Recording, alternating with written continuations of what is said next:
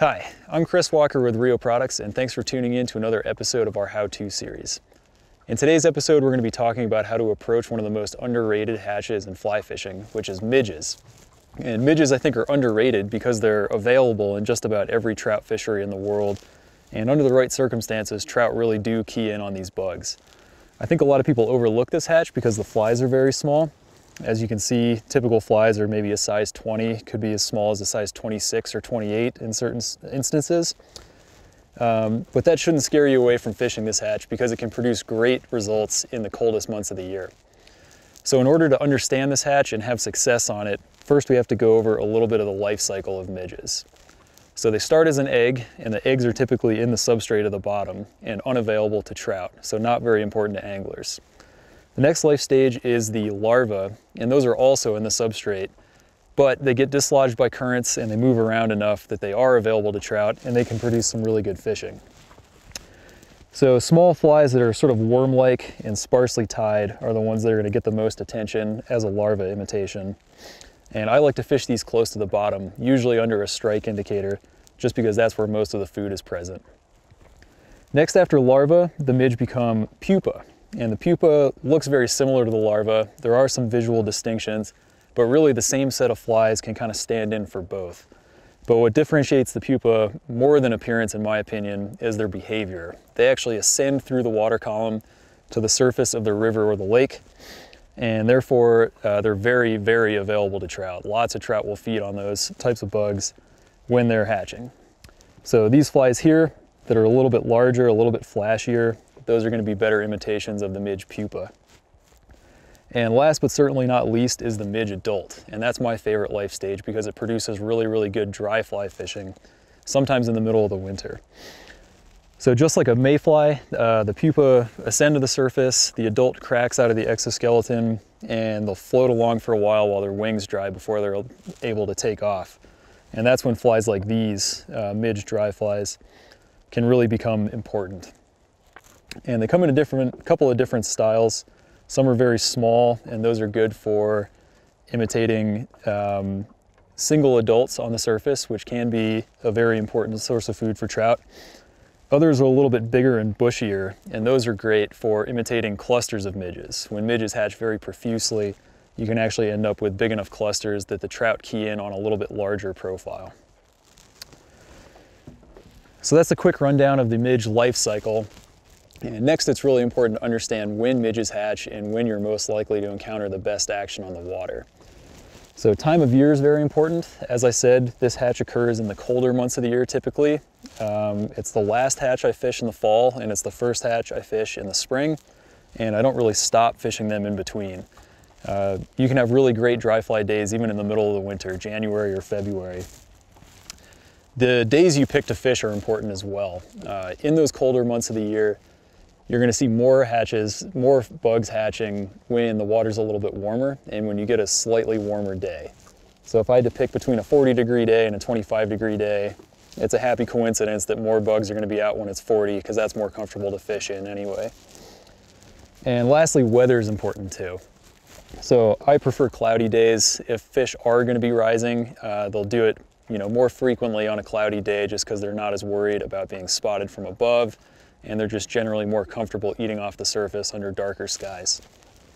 So today we're out on the river. It's sort of late winter. We've got a nice warm day. Unfortunately, we've got very sunny skies at the moment, but I think we'll still be able to find some rising fish if we look hard enough. So let's take a look. So now the weather's on our side. We've got some clouds overhead and the midges are hatching in greater numbers. And because it's cloudy, those fish are really not as afraid of the surface. They're happy to eat them on top. So we've actually got some rising fish behind me here, and they're in what's called winter water. And winter water is simply slower, deeper water, and trout tend to seek that out in the colder months of the year because they're cold-blooded and they get more lethargic when those water temperatures drop. Because they're more lethargic, they'll sit in spots like this where they don't have to work so hard to maintain position in the current, and they can seek out food without expending as much energy. So now that the fish are rising, I can target them with a dry fly.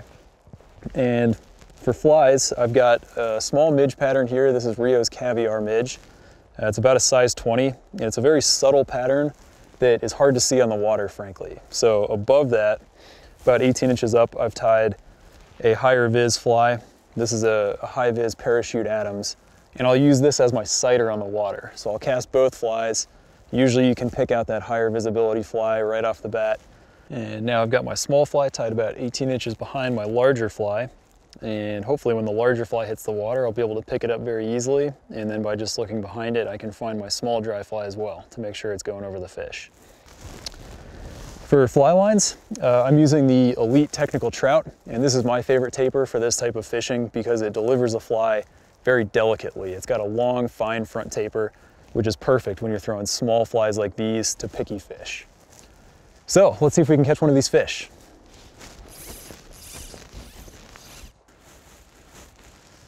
So I'm casting at this angle because it's allowing me to put my flies just a little bit downstream of my fly line. And that way the fish will see the flies before they see any hint of fly line.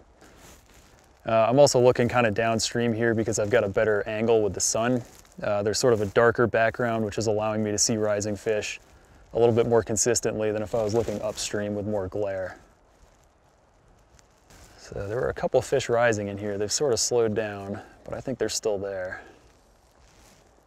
Because this water's moving so slowly and the hatch is still pretty sparse, the fish are actually moving around quite a bit. I'm noticing that fish will rise a little closer, then they'll move out and rise a little further away. And really what I'm trying to do now is just put my fly over where the fish was most recently. So dry fly fishing in the winter here, it's definitely not as easy as it is in the summer. I've found that the fish, because they're so lethargic and because the bugs are so small, they're really unwilling to move out of their way to eat something, especially an artificial fly. So one of the things you do is you make a lot of casts at the same fish just to be able to present it in exactly the right lane and hopefully show them exactly what they're looking for. And you don't always win. There he is. That one ate the big fly. Now we've got him on pretty light tippet here, so I gotta play him gently. Rainbow.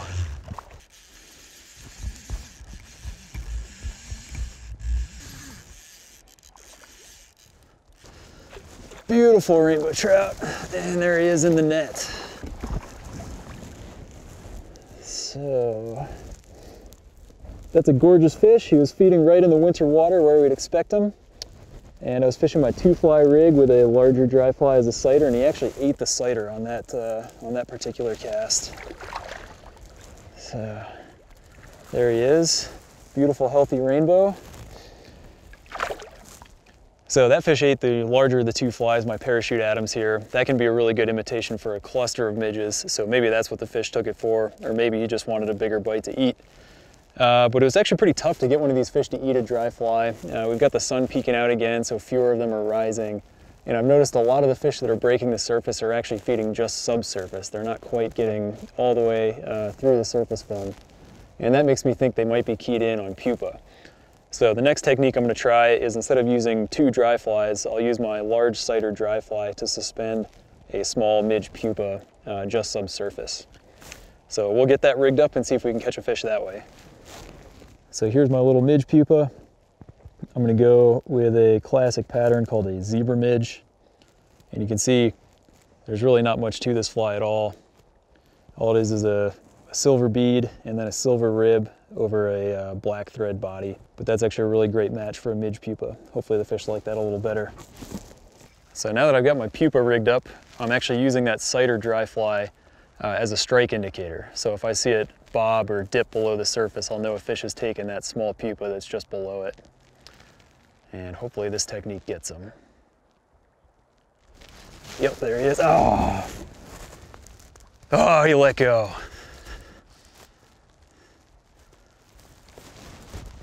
So there was a take. That fish was all over that pupa.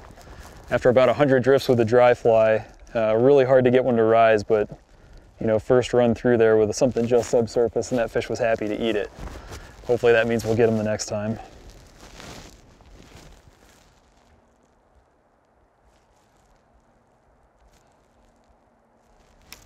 Yep, fish on. That one ate the pupa really nicely. So that's just a great reminder that you may want to get them on the dry fly, but it might not always be feasible. And by changing your technique just a little bit, you can have a much greater rate of success. That was 2 eats on the pupa and 3 casts, as opposed to 1 good eat on a dry fly and about 100. And there he is. Oh no. There's that fish. Beautiful Yellowstone cutthroat trout. All right, so there's a pretty little cutthroat. That one ate my midge pupa, suspended just below that cider dry fly. You can see he's a nice healthy fish getting ready for the spawn in just a couple weeks here. So just to review, we've showed you 2 different techniques for catching fish on midge hatches in the colder months of the year. The first were dry flies. It took us quite a few attempts, but we did get one on top. And the second was a midge pupa suspended below a dry fly, which turned out to be much more effective in this spot here. Again, it's really important to target the winter water, which are the slower stretches. That's where you'll find the most feeding fish when the midges are hatching. And hopefully you've learned something in this episode that you can take back and apply to your local water to get you on more fish during midge hatches throughout the year. Thanks for watching this episode of our how-to series, and if you liked what you saw, you can check the rest out online at realproducts.com.